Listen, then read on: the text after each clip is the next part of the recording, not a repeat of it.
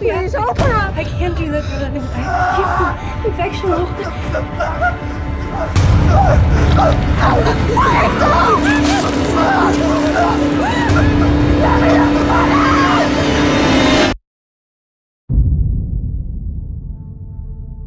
There was a boy, a very strange, enchanted boy. They said he wandered very far, very far, over land and sea.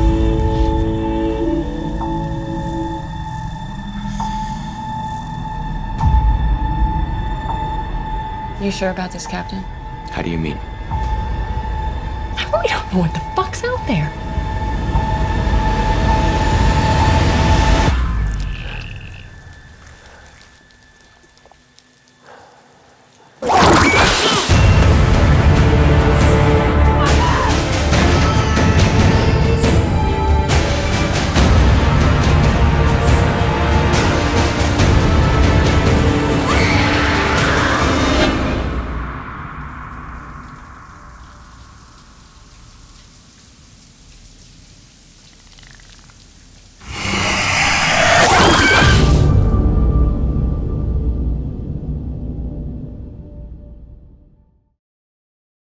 Happy holidays, YouTubers, it's Charlie. So we got new Alien Covenant footage, let's break it down. Everybody open their facehugger present for Christmas. This is so funny. There are a whole bunch of other trailers that are coming this week, so be sure to subscribe to get everything. Make sure to click that bell to enable alerts so you don't miss out. So you can kind of see what they're doing here. There's a lot of the first 3 Aliens movies in this, mostly from the first Alien movie and then James Cameron's Aliens, Colonial Marines, more action. The first Alien film was sort of like this silent horror thriller that was a little more atmospheric. Like you had the crew of this freighter land on this derelict planet, and then they discover the alien egg, and it all just unfolds and goes to shit. In Aliens, it's more of a bug hunt. Like you actually have military people on board that are going to help a bunch of colonists clear out the aliens. They know a little bit more about them. So for those of you asking about where this takes place in the timeline, this is a direct sequel to Prometheus, so there are 2 versions of Michael Fassbender in here. There's the one with Dr. Elizabeth Shaw that escaped at the end of the film to go find the builder's homeworld, look where their signal was coming from. And then the crew of this new spaceship has their own more advanced version of his model. So you have to remember he's an android made by the Weyland Corporation. So this new spaceship, it's called the Covenant, the movie's called Alien Covenant. Covenant is the name of their spaceship. You hear them freaking out as the alien starts to burst out of that guy's back. So the pitch is that bound for a remote planet on the far side of the galaxy, the crew of the colony ship Covenant find what they believe to be an uncharted paradise. What the crew discovers is a dark, dangerous world whose sole inhabitant is the synthetic David, Michael Fassbender, survivor of the doomed Prometheus expedition. So it sounds like what happened at the end of Prometheus when they took off, they eventually crashed on this planet. We don't know where Dr. Elizabeth Shaw is, but she's on the cast list, so she might be in a prologue, she might be dead when this crew lands on the planet, she might be somewhere else. But now you kind of see, based on the pitch and the circumstances that they find themselves in, that this is very much the first Alien film and the second Aliens film.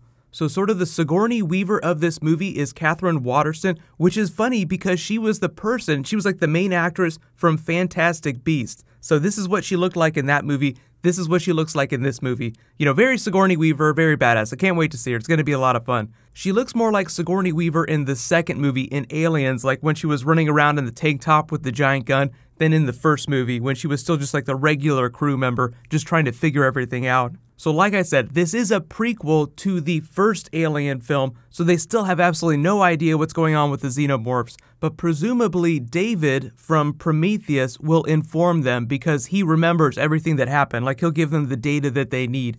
Walter is the new version of the android, the Bishop version. You know, like you went from Ian Holmes' version that glitched out, tried to kill everyone in the first Alien film, to the more advanced, trustworthy Bishop. But the funny thing is because this is all happening before Ian Holmes' model has been created, maybe we'll see one of these androids glitch out. But for those of you asking about James Franco, he is in the movie. We don't know who he's playing. This kind of looks like him a little bit. He could be the guy that has an alien bursting out of his back, which would be pretty badass. Like, you know, very small role, but very insane. That feels like something that James Franco would be on board for. Billy Crudup is the one that looks down into the egg and looks like he gets the facehugger treatment. So this is a bit confusing. This actor does not look like him, so it sounds like a couple people will get facehuggers in the movie.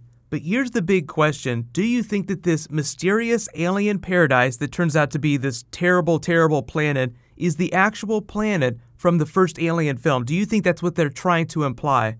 Because the race of builders seeded all kinds of planets. Like, they didn't just seed a couple planets, including Earth. That was what Ridley Scott was trying to say in Prometheus, that there was this race of aliens that was trying to seed the galaxy with life, a bunch of different planets. So the space jockey ship from the first Alien film is just one of many ships that they have. So I'll be really interested to see if that's what the case is, because supposedly in the first Alien film, the Weyland Corporation had knowledge of this alien planet and the xenomorphs. So part of the mystery was when Ian Holm was communicating with the computer, talking to the Weyland Corporation back home, and they were like, no, stay, we want you to find out what's going on, instead of bailing out like the rest of the crew wanted.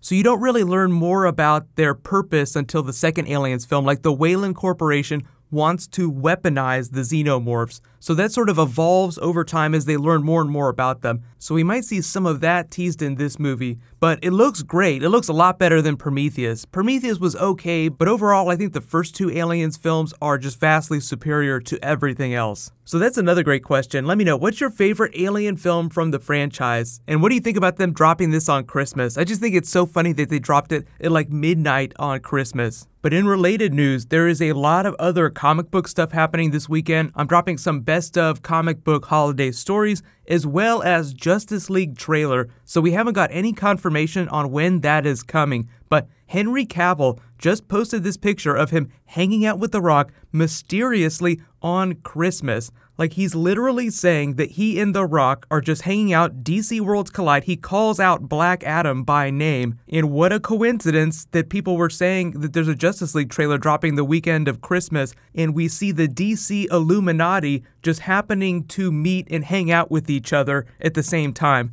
So just be on high alert for Justice League trailer stuff. It might come Monday, it might come a little bit later, but either way, I think it's like right around the corner, and that's why all these DC people are meeting behind the scenes. So I'll talk a little bit more about that the next time I post a DC video, but I'm also working on some Doctor Who Christmas special, and there'll be some Sherlock next week for those of you that are asking about that too. While you guys wait for that to post, you can click here for my Flash and Justice League Save Christmas video, and you can click here for my last big Justice League teaser breakdown. Thank you so much for watching. Everybody, let's high five. I'll see you guys tonight.